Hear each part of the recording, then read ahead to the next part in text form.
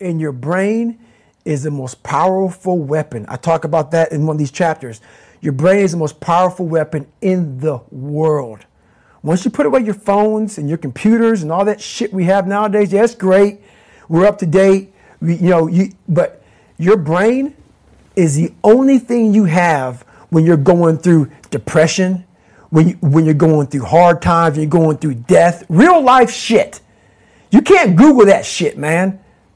You're alone. You're alone. You may have a shrink you're going to. You may have a best friend you're going to.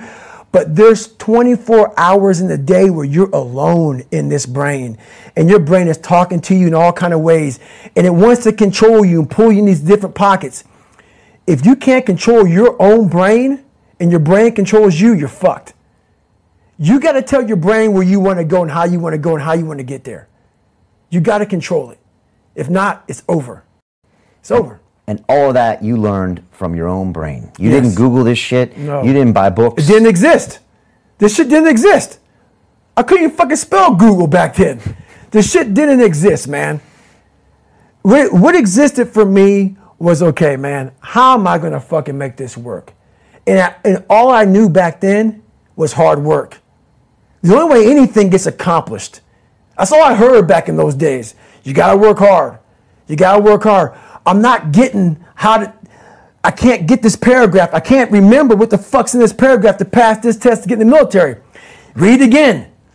Still not getting it. Read again. But if you're not getting it, write it out. And that's how I started learning. Okay, well, I got to write out every fucking thing I do. And then write it out again. And write it out again. And guess what happened? I got it. I got it. I can't swim. I'm negative buoyant. Go back again. I can't swim. Go back again. Go back again. Go back again. I got it. I realized if I keep going back and going back and going back until the shit just becomes, your mind will say, fuck, okay, we're going to figure it out. It'll find a way. Because he is not going to stop. It's not like I'm going to try one more time. No. It's just like alarm clock goes off, boop, we're going back. I can't read right, we're going back. I gave myself no way out, and my mind realized that.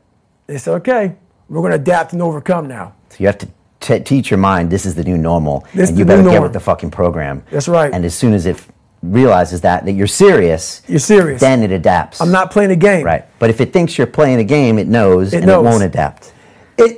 Like a lot of people say, like when I say trying hard, your mind knows, man. It knows this guy's bullshitting me, man. This guy's lying. There's no truth behind it. When I was in Navy SEAL training, people go, how were you there for 18 months?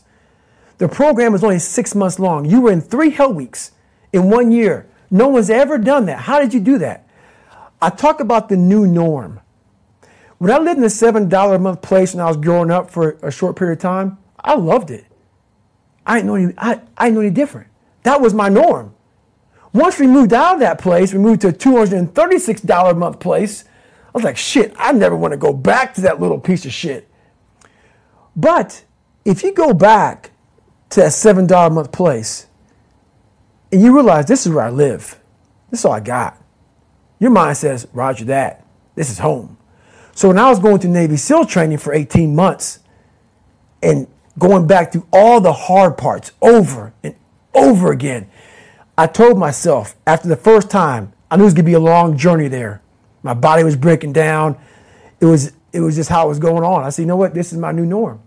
So my mind said, it's like going to work. Like you go to work, you put your suit and tie on. I go into suffering every day. Every day, suffering, being broken, duct taping my feet up, stress fractures, shin splints, being broken. This is my new norm. And your mind says, if we're not broken, this ain't normal. We got to be broken. So then your mind starts to get tougher and tougher and more callous. People, how'd you run on broken feet? Broken shins. My mind knew this is how we operate. We're in Navy SEAL training. This is what we are. I became hell.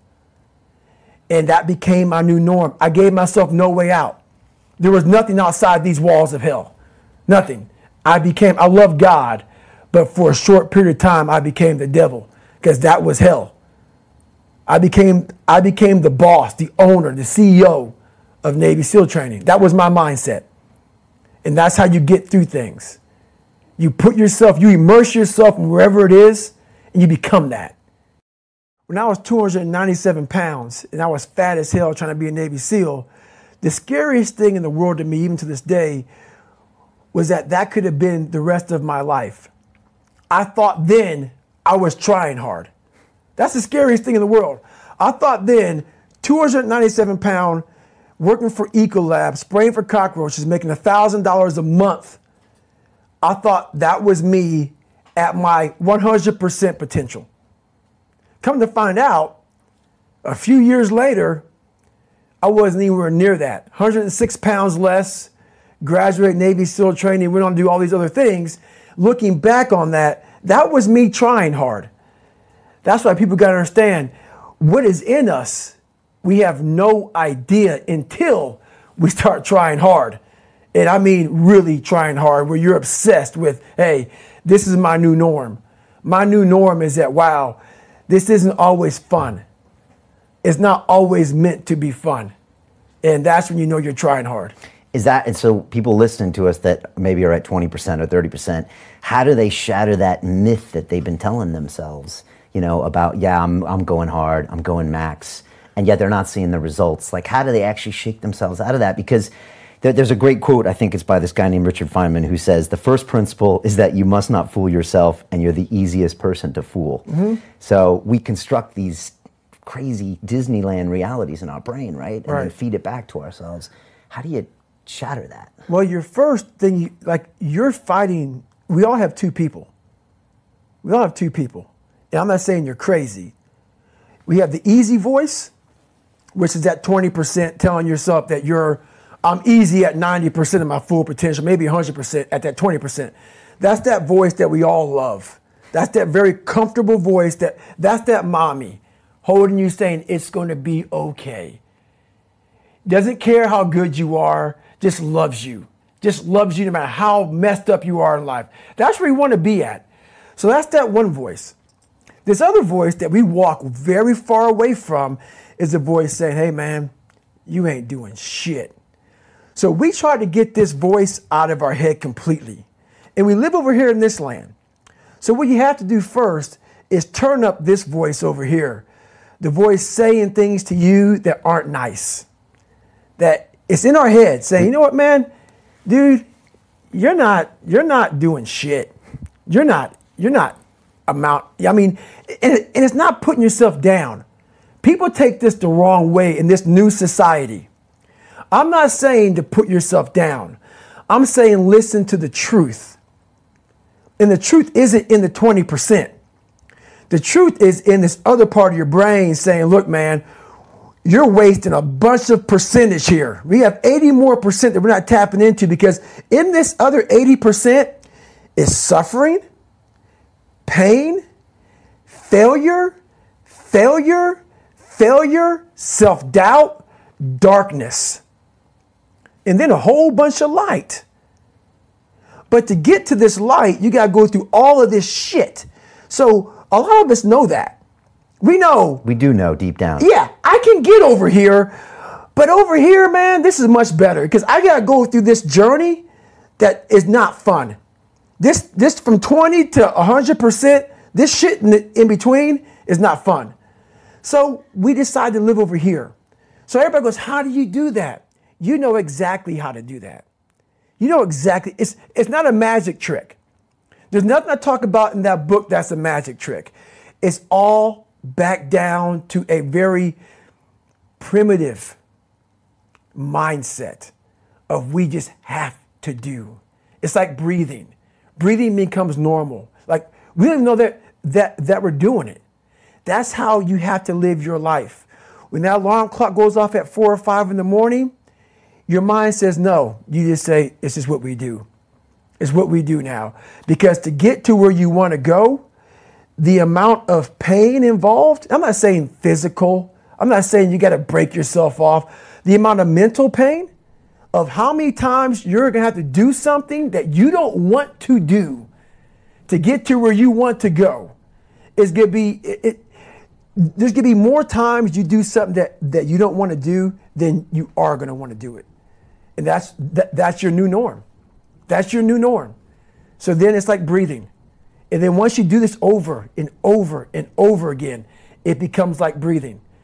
I don't want to live this lifestyle, but to get to the other side of this, I have to.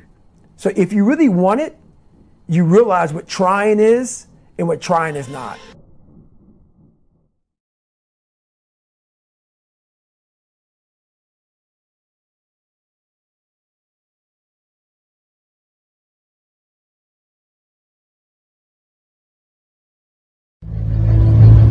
So I'm here, minding my fucking business, trying to relax. The driver has his playlist on mute, so we can't hear any music. Me and my girl are here talking. She glances over at the fucking playlist.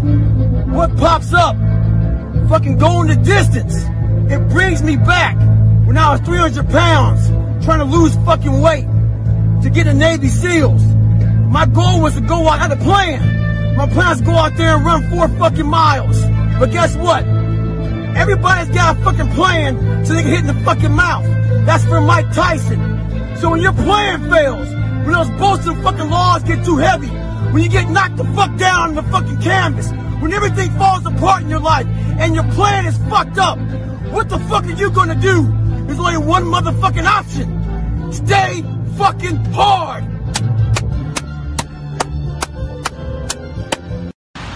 So what's your fucking excuse? Is it too cold where you live? Is it too hot where you live? Does it rain too fucking much? Now it's time for some real fucking talk. Maybe you're the only black person applying for a fucking job. Maybe you're the only female. Maybe you're the only fucking gay person. Job, whatever the fuck it may be. Maybe that shit's in your fucking head. Maybe that's your excuse for not being better. Life's a real big fucking picture. When I was young, all those things got in my head. Black, fucking not smart enough, single mom, all that bullshit owns space in my head. If you're allowing people and things and situations to own space in your fucking head, you're losing. Last thing, life's one big fucking head game. You play with yourself. If you lose, it's because you allow life to get in your fucking head. Stay hard. Well, everybody, it's Groundhog's Day again for David Goggins. If you pan it down here, you see it's about 3 o'clock in the morning and there's not a car or a person in sight. If you pan over here, it's the same thing. Not a car or a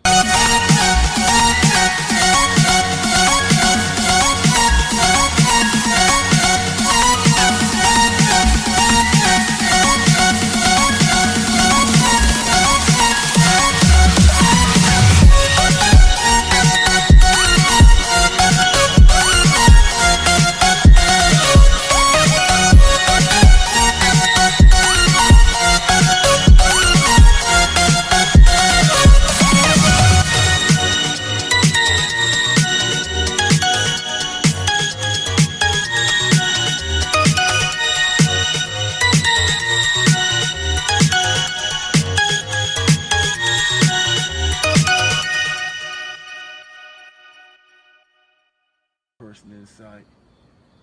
People want to know where I find my strength at, where I get my strength. I get it from a lot of places, but right now, this morning, I'm getting it from, there's not a motherfucker that's up.